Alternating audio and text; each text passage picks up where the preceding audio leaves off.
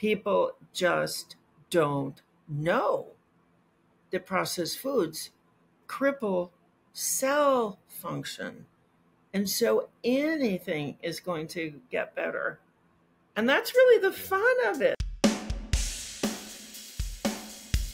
You are listening to The Dr. Haley Show, the podcast dedicated to helping you optimize your health. Each episode, there will be an interview or a message to help you discover better health.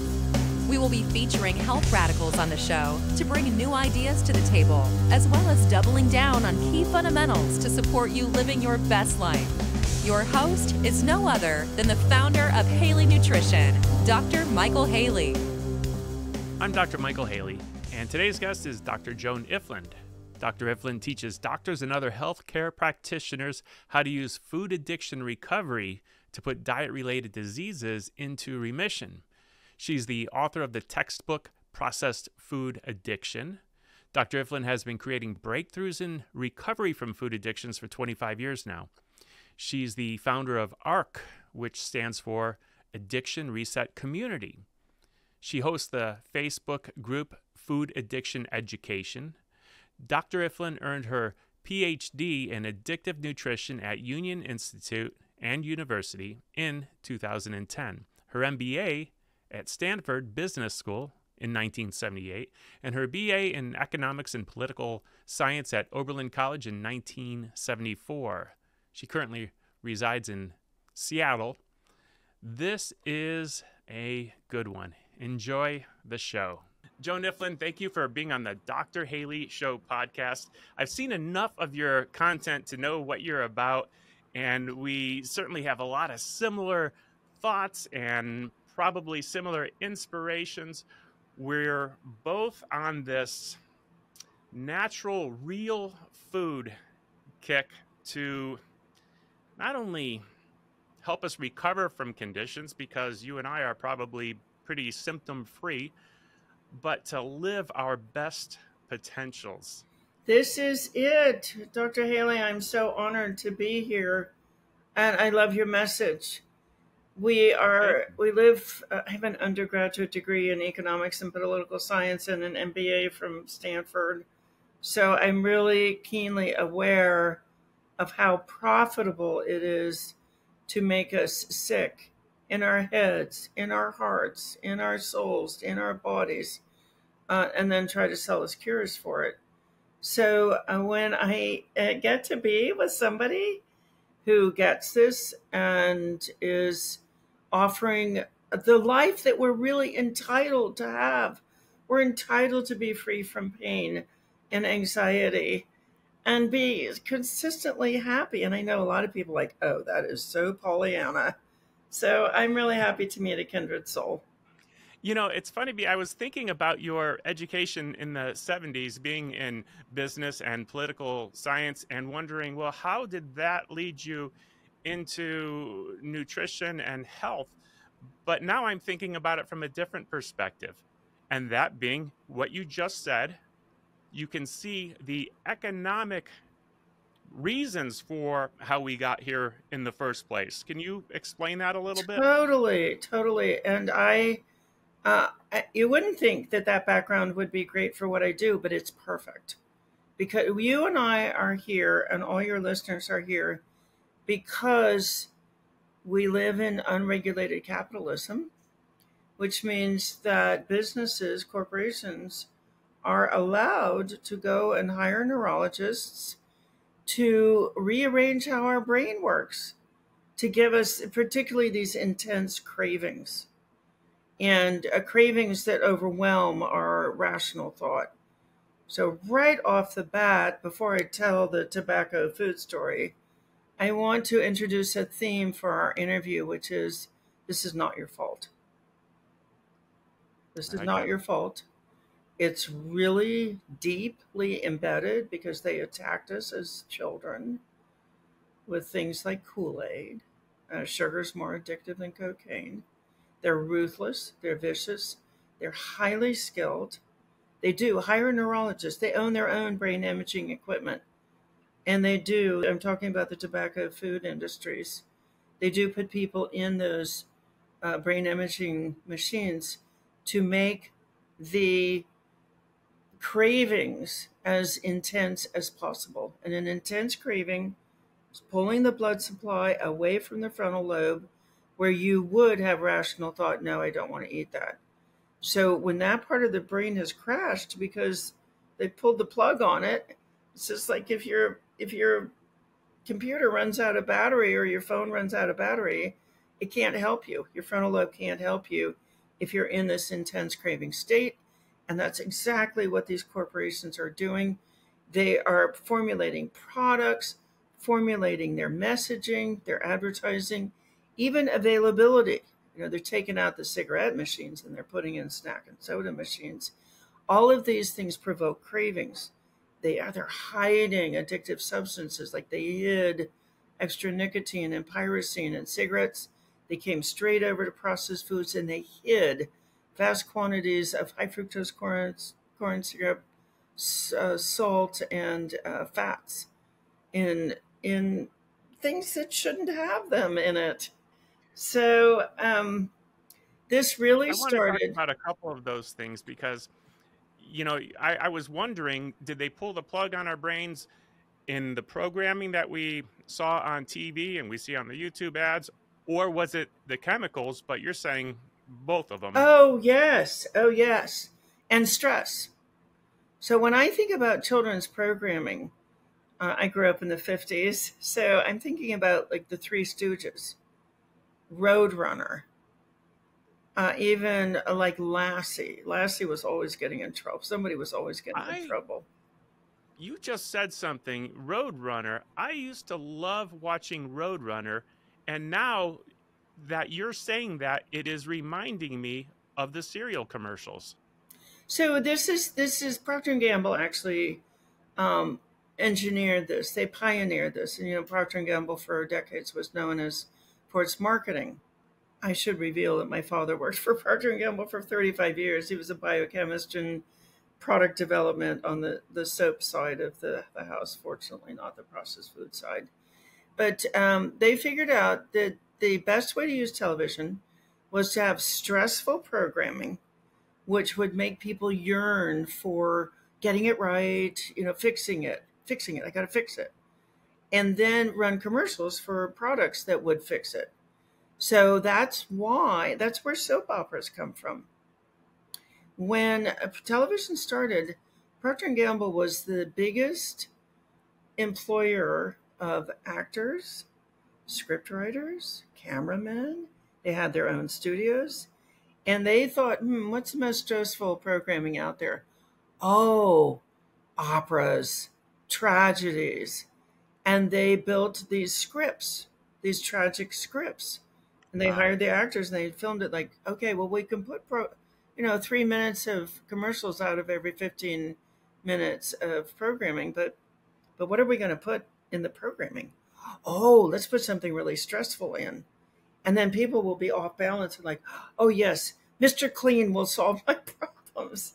That hasn't changed. And when they went to advertise processed foods to children, they took that model.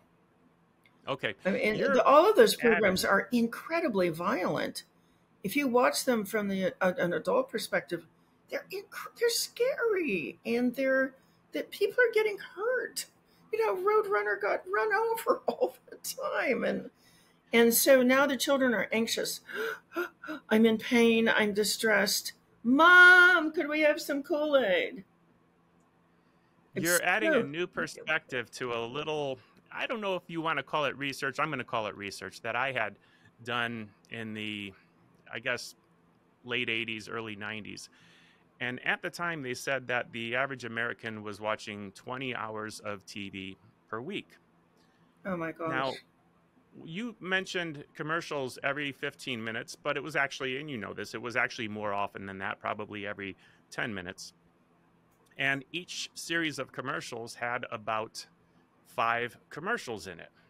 And in that group of commercials, there was usually one drug commercial, one food commercial, and then other cleaning things mixed products in. And cars and insurance and medications, all these things that people, But in doing easy math, let's keep it easy and say that instead of watching 20 hours a week, we were pretty good and we only watched 10 hours per week. Now, each hour had 5 series of commercials, which one of those was a drug commercial. We'll use the drug commercial or a food commercial. It doesn't matter. Or They a had one of cigarette each. commercial. I actually don't remember that. Oh, I yeah. don't remember the cigarette commercials. I know there Winston were a lot tastes of good beer. like a cigarette should. There were a lot of beer commercials. Well, you're quite I a bit remember younger that. than I am. Maybe they were off the air by the time you were watching TV. Possibly. Beer commercials, soda commercials, yeah. So let's say one fast food commercial or cereal commercial every series of commercials, but there were 5 in an hour. So you were being exposed to 5 every hour.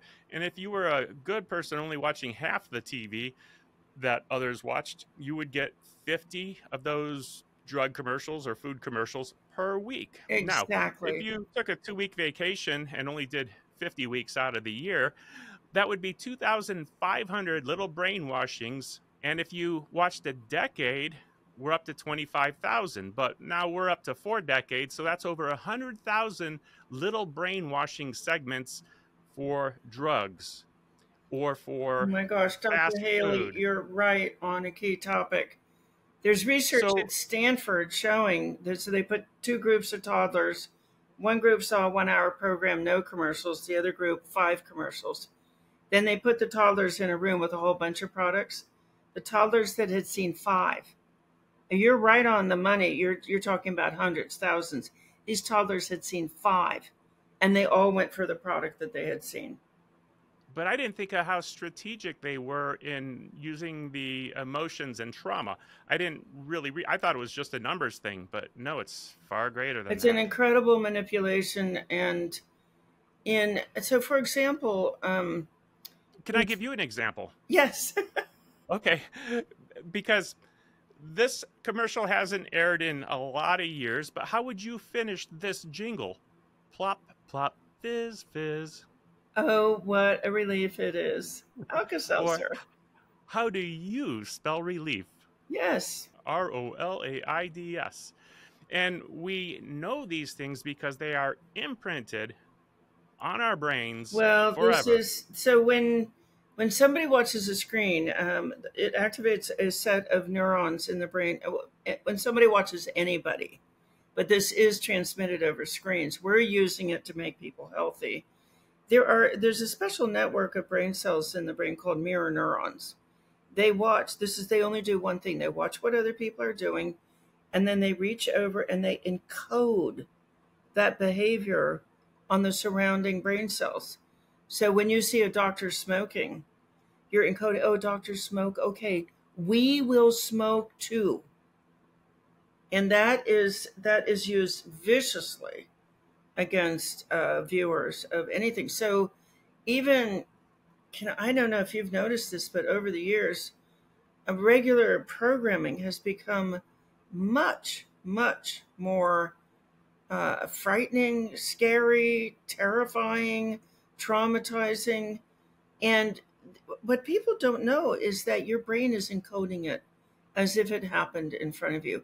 Be afraid, run away, hide, be depressed. Oh my gosh, it's relentless. It creates anxiety. And then you combine it with the substances. Now, Americans, the last set of numbers were maybe from 2020, 2018. Americans were eating 73% of their food in processed foods, which elevates adrenaline, destabilizes blood glucose, shuts down the pleasure pathways in the brain. So you're having these chemical alterations that make people depressed, anxious, and cripple cell function. Every cell in the body is crippled from processed foods. And then on top of that, now you're getting this incredibly terrifying messaging. It's no reason why depression and anxiety, and you even see the suicide numbers creeping up. It's explainable. Yeah. Joan, I have a confession because you're further along in this than I am. And in the late 90s, you were already into this movement, influencing people, writing, creating content and support groups, I was early in this change in my life. I thought I could eat anything I wanted, and as long as I exercised, I would turn it into superhuman. Yeah. And my confession is, at that time, when I got out of school, out of chiropractic college, I was still drinking Diet Cokes. Uh-huh. Now, Mm-hmm. I decided it wasn't good for me. I had learned enough about the sweetener that was being used and how that aspartame can affect my brain. So I just thought it'd be a good thing before I started having problems. Smart. And then one day I decided I really wanted to have a diet soda. Now, what I didn't realize is that my symptom had gone away. And I had this soda and my symptom came back. I thought, oh my goodness, is it possible that I had tinnitus Yes. for years because I was drinking diet soda? So I Yes. didn't have it. A few days later, it went away. And then because I'm kind of a scientist guy, I decided, well, let's see if this is true. And I popped my soda open, drank it, and sure enough, I had that Right same back. tinnitus. It's a swelling. So sodas, processed foods are inflammatory. And certainly they can inflame the little tiny bones in the ear. You know, I will say we've had a online recovery community, the ARC, for 6.5 years now. I thought, okay, this is the right level of support to get people off of processed foods. And then within a year or so, I said, it's not just processed foods, it's also stress. Because stress is inflammatory. And stress actually will activate the cravings. It's like the brain, this lovely brain we have. Oh, if you're stressed out, well, I'm going to encourage you to go get something to numb. You know, it's this terrible dance. The cravings will also create stress, because if you're too euphoric and you're out of it, your brain will try to bring you back down to earth. So there's this tight, really vicious dance between the stress pathways and the craving pathways. So, and within a couple of years, I realized that kindness is just as important as the food plan. It's just as important to be around very, very kind but expert. You know, it's not kind to tell somebody, oh, sure, you can eat that. That's not kind. What's kind is, I'm going to offer you some skills so that you can avoid the cravings for that. So I will tell you. And then recently, in the last couple of years, we've started introducing modalities, breath work, visualization, tapping, sound healing. All these things work great. They work great. But 100 years ago, John D. Rockefeller went around to the legislature and said, you know, the only thing that works is pharmaceuticals. So you shouldn't license anybody. Doctors, nurses, dietitians, yes. But everything else is quackery. He had to do that because all this other stuff works great. If people had continued to use it, and you're a chiropractor, you know what I'm talking about, there wouldn't have been demand for this massive pharmaceutical industry that we have today. But I'm trying to get to the bottom line. I've seen, if you still have it, like it hasn't been surgically removed, or you were born without it, or you lost it in an accident, if you still have it, it'll start to work again. We've seen lots of incurable chronic conditions. Oh, you have to take medications for this. Oh, you're going to have this for the rest of your life. Get used to it. We've seen all that stuff go into remission. That is interesting, because as you were saying it, I'm wondering what the it is. It doesn't matter. It's whatever it is if you still have it. Are you enjoying the show thus far? One of the many health secrets that we have covered on the show is all around aloe vera, specifically drinking raw aloe vera. Our aloe vera has helped our customers effectively heal their gut, increase their intestine health, lower inflammation in the body, eliminate and/or decrease acid reflux, have glowing skin and hair, and so much more. Now, as a frequent member of our audience, you will be exposed to exclusive specials and coupon codes for the awesome products manufactured by Haley Nutrition. That's right, for simply being awesome and tuning in, you can get a mini discount to help you optimize and better your health. To see how we can help and support you on your health journey, Tune into the episodes and listen for coupon codes that you can use at www.haleynutrition.com before you make your orders of raw aloe vera. Once again, it's www.haleynutrition.com. Now, back to the show. Processed foods and stress, and then lack. There's a third piece here. There's lack of access, lack of knowledge and use in a group, so that's normal, and your brain will let you use it, of these healing modalities. That it all cripples cell function. So whether it's cells in your brain or your skin or your heart or your gut or your liver or your lungs or your reproductive system or your joints, it's all going to get better. That's amazing, and it's true. I like the group concept because there's so many benefits that come with having like-minded people and leaders and people that have done it and can lead Role you models. along the...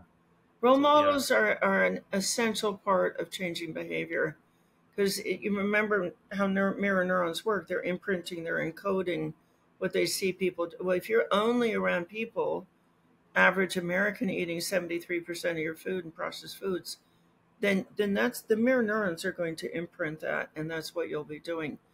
93% of Americans have a metabolic related diagnosis, and they're on medications. So if you're only around that kind of person, you're like, you're imprinting, oh, we should be on a medication. Oh, we should be sick. That's how mirror neurons work.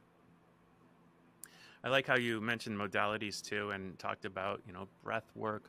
I didn't realize that taking a breath, nice, big, long breath, can take you out of that reptilian brain and activate the higher brain, Smart. which puts you back in power.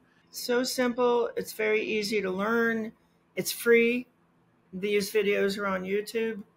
But you're right about doing it in a group. If your brain doesn't see anybody else doing it, then it's not going to imprint that you should be doing it. Power of mirror neurons. Mirror neurons are more powerful than any other part of the brain, with one exception. If you're in fear of famine, then you're best. So why do we have mirror neurons? It's because we're fairly small mammals on the whole range, and we would not, as an individual, we wouldn't be able to fight off predators. Whether you're an evolutionist or a creationist, it's very interesting. But this business of you must be in a tribe is prominent in both of those fields of thought. If the saber-toothed tiger jumped out and you were in a group, you would live. If it jumped out and you were alone, you would die. So people are very, very, very conscious of, where's my group? How close are they? Where are they? What are they doing? I should be doing that too. It's a survival mechanism. And in creationist frameworks, what is the first thing that you know about somebody? You know which tribe they come from, because then you'll know their customs, and you'll know what they eat, and you'll know how they dress, and you'll know what they believe. So it's very interesting. But I belong to a tribe and I do what the tribe is doing. And now we have the science. We know why people will just almost, no matter what, that they will fit in with a group and be accepted by that group, and therefore be protected by that group. We know what the mechanism is, and we see it. The advertisers don't want you to know this. The advertisers want you to think that what you're seeing on the screen, that doctor smoking, that doctor advocating a medicine, that cool guy driving that car, the advertisers want you to think that that's your tribe. Oh, he's driving that car? Oh, well, I should be driving that car too. Wow. Let's get a couple definitions out of the way here. This is where it might get a little awkward. What is a processed food? Okay. So it is the processing, and processed food addiction, processed food cravings is the right term to use. It's not ultra processed foods, which don't include sugar and flour and dairy that you use at home. And it's not food addiction because that includes healthy substances, healthy things. So how do you know that a plant, it's typically a plant, has been converted from a food into a drug? Plants have natural endorphins in them. It's, Mother Nature's beautiful. She doesn't say, oh, you have to chew this up and swallow it so you don't die. No, you get these endorphin releases, and it's lovely, and it encourages people to eat, and it makes this kind of chore into something very pleasant. So that's great. All of that is perfect, and we all want that, and that's healthy, and it's survival, and it's thriving, and great. We like enjoying. We like that we get a little dopamine or serotonin or opioid or cannabinoid release. When you concentrate those endorphins by processing them, then the joy and pleasure all go away. You get a high.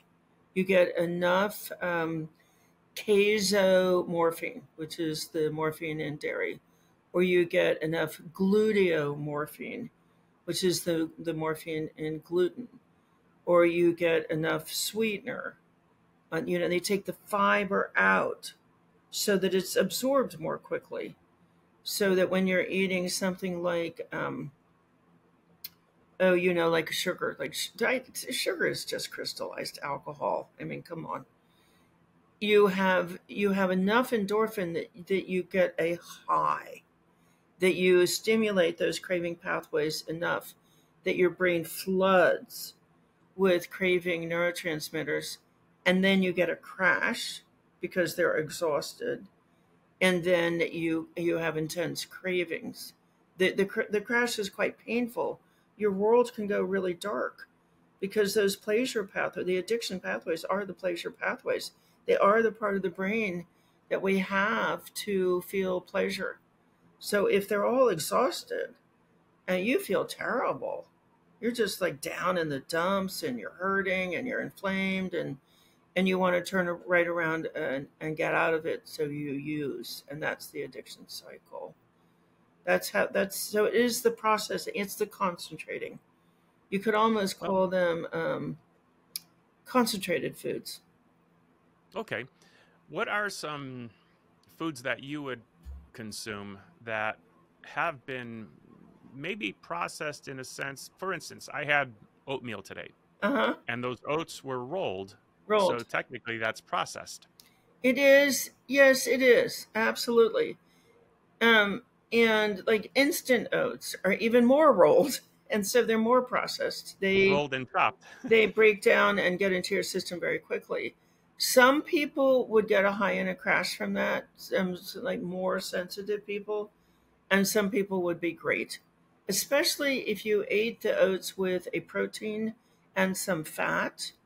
The protein and fat will slow down the absorption, and you can really enjoy that. If you can't, you could try making what are called oat groats. So that is the kernel before it's been flattened, before it's been put between those rollers, which is why it's called rolled oats.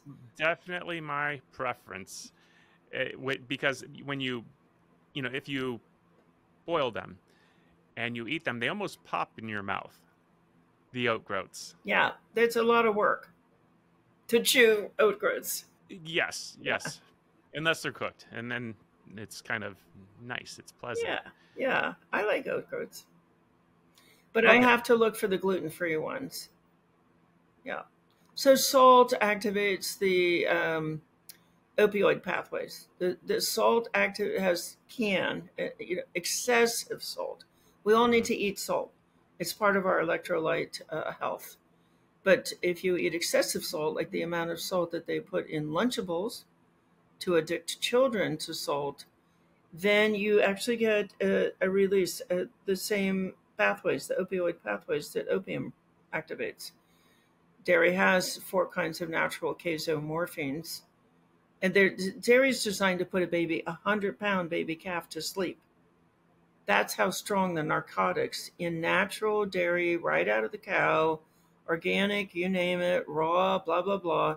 It's got enough casomorphine in it to put a 100-pound animal to sleep.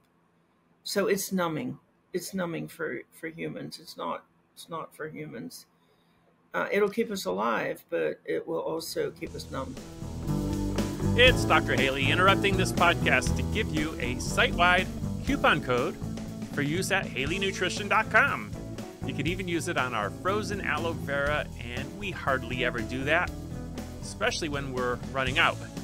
Our freezer is almost empty, but we're working hard to convince our farmer to get out in the field for another harvest. You can say this coupon is a little bit of a faith move. So head over to HaleyNutrition.com and use the coupon code FAITH, F-A-I-T-H, for a 7% discount off your entire purchase. The code will work throughout the month of June of 2024. Now, back to the Dr. Haley Show podcast. What kind of food does Dr. Joan Ifland eat? So I will tell you, this morning, for breakfast, I had a peach. Peaches are in season. And I had a meat. I have access to nitrate-free. I'm going to tell you what it was. It was salami. But I have access to nitrate-free salami. And that's a balanced protein fat. Now, if somebody told me recently that the manufacturers are onto this, and so they're packing so much more fat into the salamis that now they're addictive. Because fat will activate the same pathway. Excessive fat. We need to eat fat.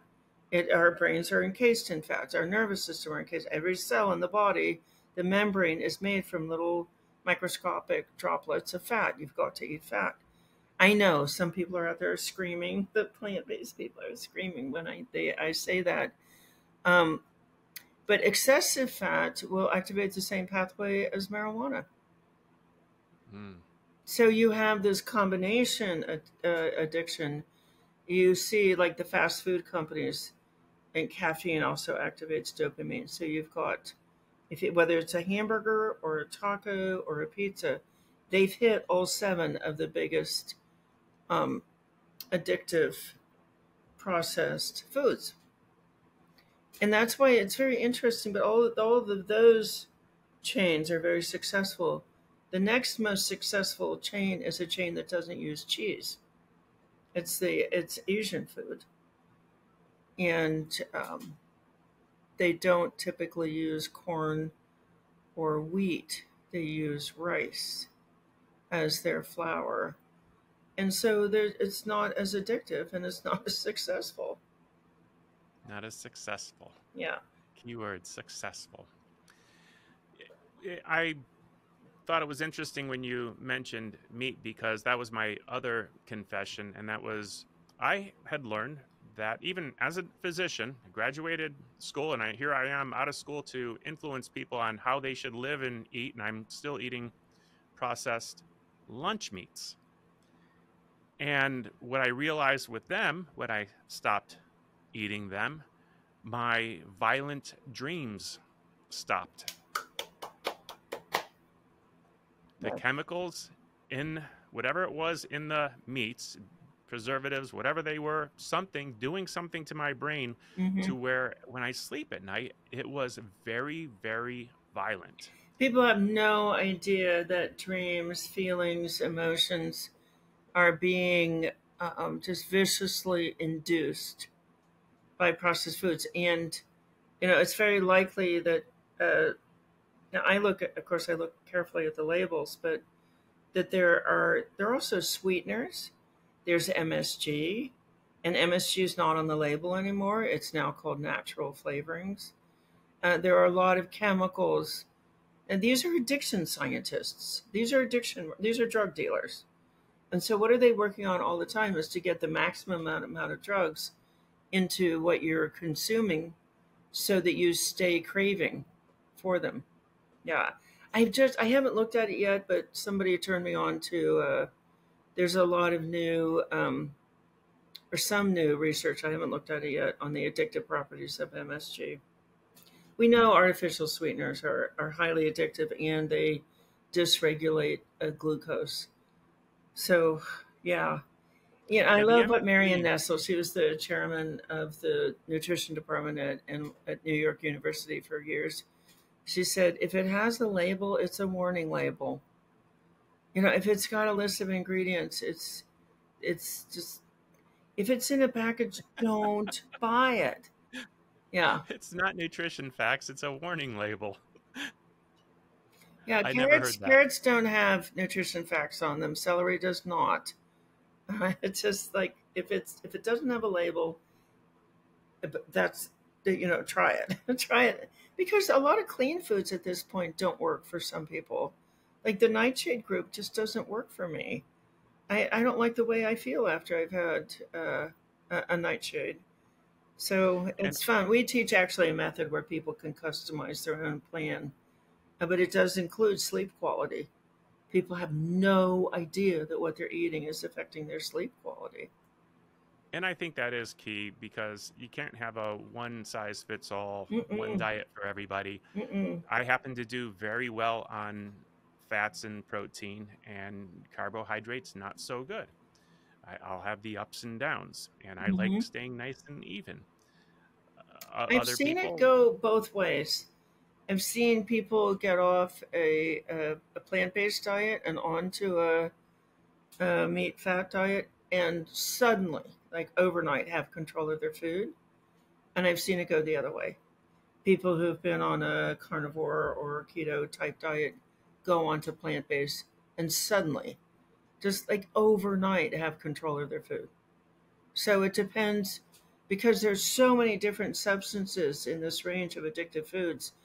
If you're addicted to fat, which you can be, if you get on a keto diet or if you get on any kind of a diet that a food plan that takes the refined carbohydrates out, but you don't treat the addiction.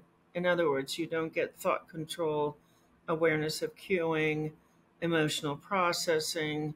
If you don't get all of those skills and you just stop using sugar and flour, you could easily transfer the addiction to fat. And I have heard people, over the weeks, they're so excited. They're not obsessively thinking about sugar and flour anymore. They think they've got it fixed. And then gradually they're noticing that they used to have one pepperoni stick and now they're having two, or they used to have one bag of pork rinds and now they're having two, and now they're starting to crave the fats. Well, you didn't fix the addiction, you transferred it. And then the sad thing about that is the sugar cravings don't actually go away, they incubate. 6 months later, you think, oh, I'll just have a bite of this wedding cake. And they're back. And that little match, it's like dropping a match on a can of gasoline. Boom. Now your sugar cravings are back. But now, in addition to the sugar cravings, you have the fat cravings, and that's lethal. well, how did you get so smart in these areas? Did you have certain books that influenced you? And when you I wrote did your it. book, I did a PhD out of school for new fields. I did a PhD in addictive nutrition. Union Institute. They're not offering it. They're not offering the new. It was a school for new fields, and they're only doing traditional subjects, so you can't do it there anymore. So I learned a lot in those 2 years. I had a fabulous committee, and then I wrote papers for other people for a couple of years, and then CRC Press came along, and they asked me to write the textbook for the field. Ta-da! there it is. Well, 3 years opened up in my life. My dad died, and he left me enough money to live on. And my stepmom, my 90-year-old stepmom, needed advocating. So I moved back to Cincinnati. I found this darling little apartment, and I sat there for 3 years for full time reading research. Reading research. My dad was a researcher. He was a meticulous researcher. His company did not lose a negligence suit for 35 years because he was so meticulous. He was Mm. so conscientious. I'm that kind of a researcher. I have over 8,000 studies in my database that describe various aspects of what happened. But that MBA 45 years ago, that is a hugely valuable piece of this. I grew up in a corporate household. I worked in a corporation for 5 years after I got out of business school before I became too sick to go back to work. I worked for state government. I worked for the Wisconsin legislature as a fiscal analyst, my first job out of school. In that undergraduate degree in political science, you will not see me making one little tiny effort to change the government. That's not where I'm going. Where I'm going is to workplaces. I have a model. We have a patent pending on this model. It's messaging, menu, modalities. And I am looking for workplaces where I can create an environment that instead of having the food industry manipulate your employees, the truth is being presented to your employees. And the people don't know that processed foods are, it's documented. 32 diseases, recent research, ultra processed foods. And, but I have an author named Nancy Appleton who wrote Like the Sugar Habit decades ago. She maintains a website where she's got a study for a disease and a study for a disease relating sugar to disease. I think she's got 144 of them. People just don't know that processed foods cripple cell function. And so anything is going to get better. And that's really the fun of it. That's why this is so fun. It's because all those things that you didn't know were fixable. Oh, that's just the way I am. I'm a little depressed. No. Oh no, we all just have a little bit of this irritation. We're an irritable family. No. No, it's not genetic. You're consuming substances that increase your adrenaline and wear out your pleasure pathways. That's the fun part of it, is when people are like, oh, that's not me. Oh, that's not my fault. Oh, that's not genetic. That's in the food. Well, how do I get off of it? Because then, even if you know, the cravings can still just drag you back into the pit. It's fun. Do you think this is fun, Dr. Haley?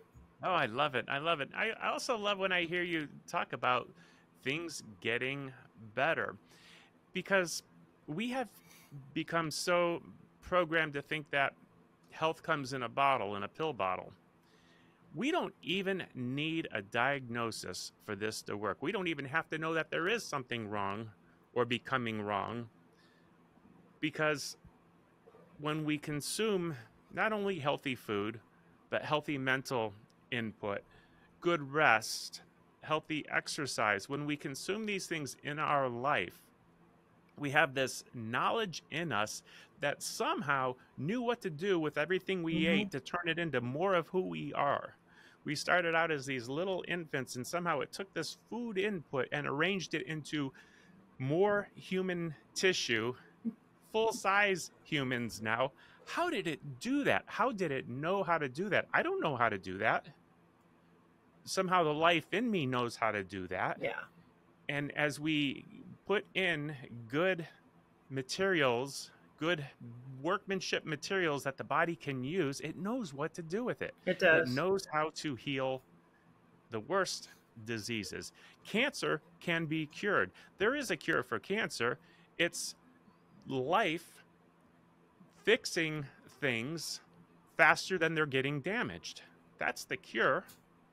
It's a very smart way to put that. The processed food that I am in, the business that I'm in, is actually aloe vera. It is minimally processed. We hand fillet the aloe vera leaves, run them through a grinder, put them into containers that go into the freezer, and then we ship it frozen to the customer. And then how does the customer use it? They melt it, pour it into a glass, and drink it. Ah, okay.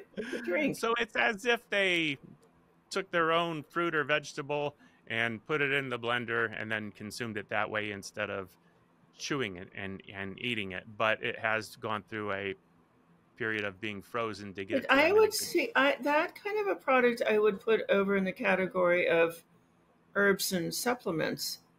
And that's huge. I mean, for before the pharmaceutical industry came along, every village had a person who was schooled, knowledgeable about herbs and supplements.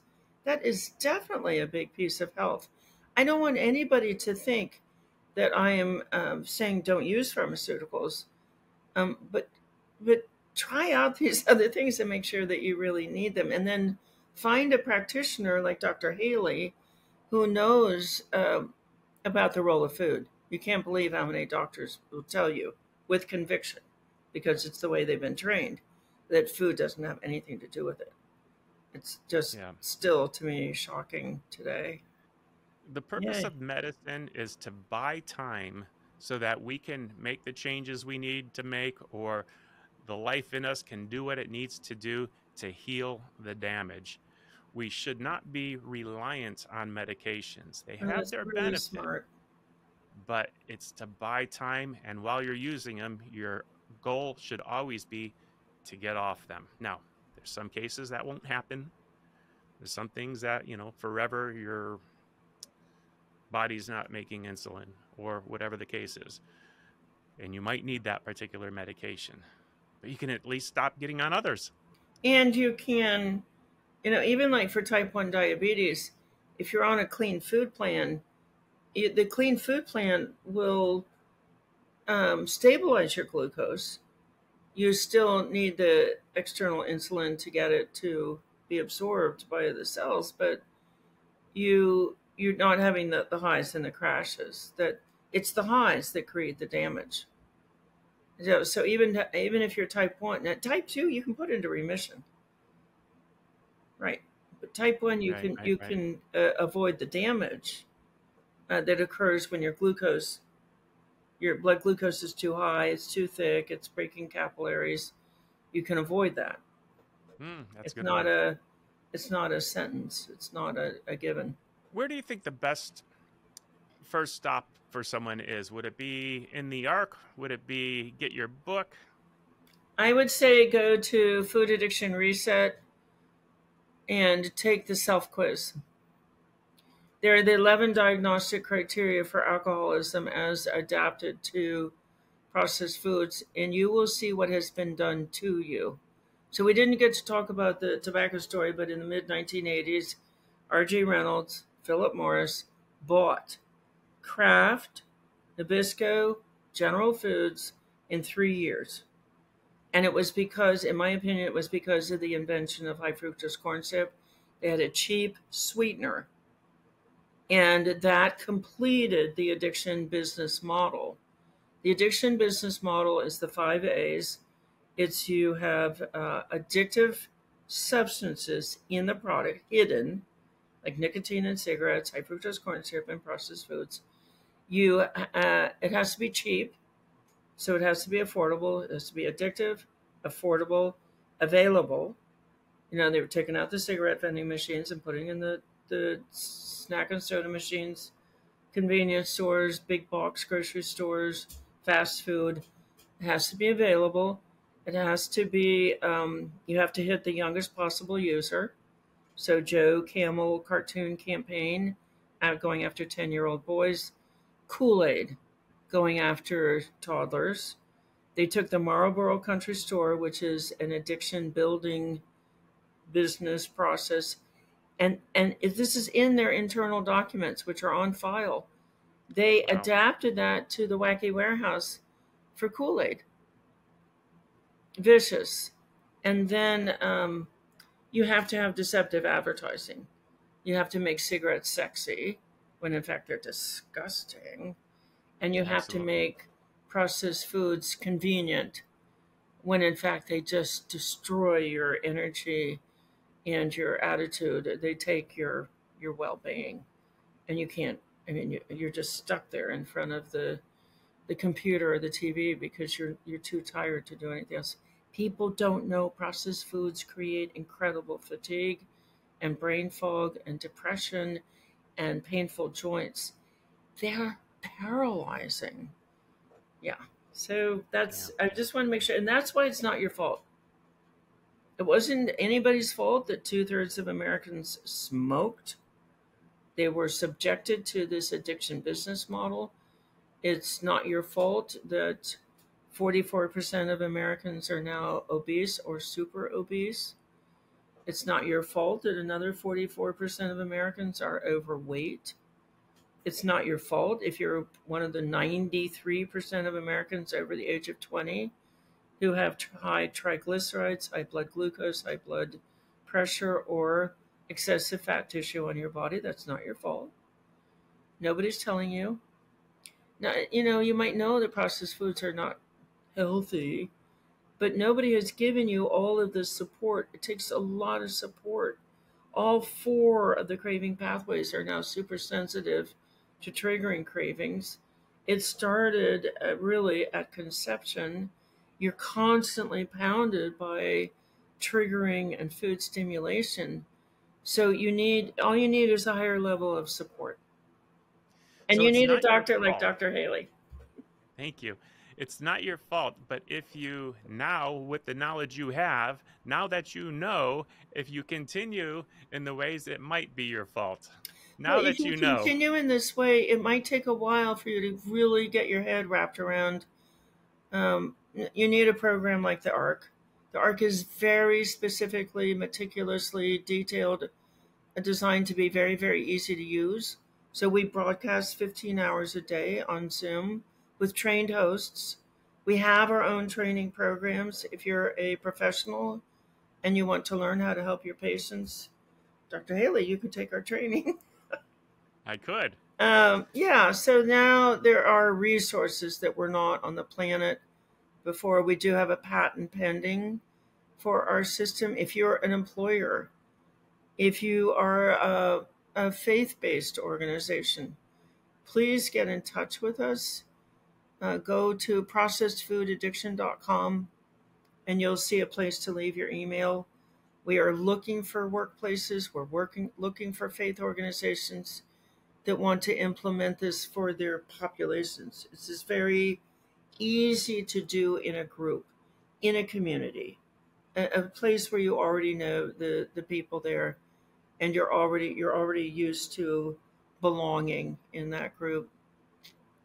I like that. You can take this from one person to a big group, and if you consider the audience, could you imagine if just a percentage of the people in the audience took it to all of their individual groups? Wow, what a change could be made in the world from this. Yes. I will do my best to make it as easy for the listener to click through, find the quiz, your website. I'm going to put a link to your YouTube channel too, because it's pretty darn good. Yeah, we've got some really new good videos out there. And so that you can find out about the art too. So Joan, thank you so much. Thanks for having me. I absolutely love and appreciate you. You're a beautiful person and doing a great work. I hope you enjoyed that episode today on the Dr. Haley Show. Make sure to hit subscribe on whichever platform you are listening to this. If this episode made you think of someone, go ahead, take a screenshot, and share this exact episode with them. You can catch the show notes for this episode on www.drhaley.com. If you want to geek out with Dr. Michael Haley on other radical health topics, be sure to check out his YouTube channel, where he posts exclusive video content. All the details are at www.drhaley.com, and we can't wait to hang out with you on the next episode.